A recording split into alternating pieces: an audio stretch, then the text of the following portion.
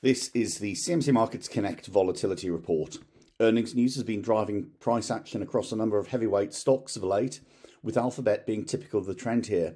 Despite a strong performance in after-hours trade on Tuesday, the stock reversed those gains, driving one-day volatility to 74.19% against 40.38% for the month.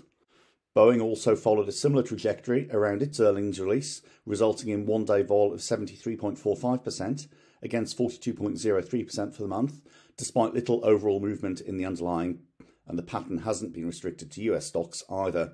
Healthcare giant GSK accrued losses of close on 4% on Wednesday, again in the wake of earnings, pushing daily vol to 56.79% against a one-month print of 31.96%. Activity in crypto assets sparked back to life yesterday, with Bitcoin adding close on 10%. The First Republic Bank story is seen by some as having driven renewed interest here, but technical trading ahead of tomorrow's options expiry of the asset seems to have contributed to ensuring upside has been short-lived.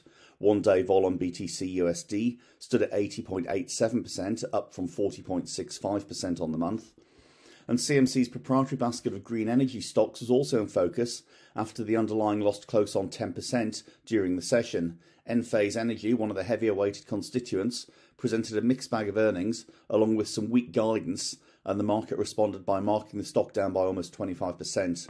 Other solar plays also took a hit, resulting in the basket printing daily volatility of 85.19% against a one-month equivalent of 46.88%.